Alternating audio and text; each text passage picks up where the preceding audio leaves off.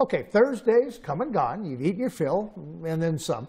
Now it's time to look ahead to Christmas, the season of giving. And I can't think of a better way to kick things off than attending the lighting of the giving tree.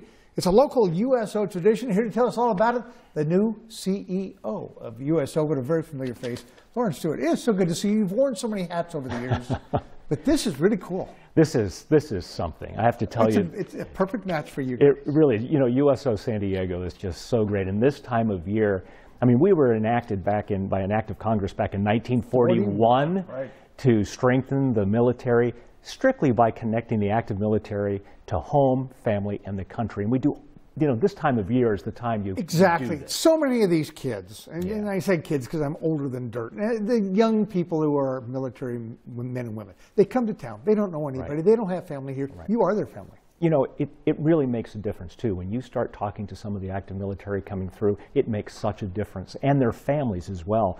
And the holidays is the time that we really come into our own, especially with the giving tree. Sure, let's talk about Friday. This is going to be downtown. It's going to be at the Seaport Village headquarters. There's going to be a lot, hot chocolate, and we're going to have the giving tree. And the giving tree is really nice because it gives an opportunity for families to be able to give a little bit more than they normally would. We're not going to be shy here. Folks, we are encouraging you to bring monetary donations, but you want to be careful how you address the check. It's very important. We don't receive any federal money or any state money, so everything's for the generosity of the community. I would go to our website, www.usosandiego.org. There are different organizations. You wanted to come here.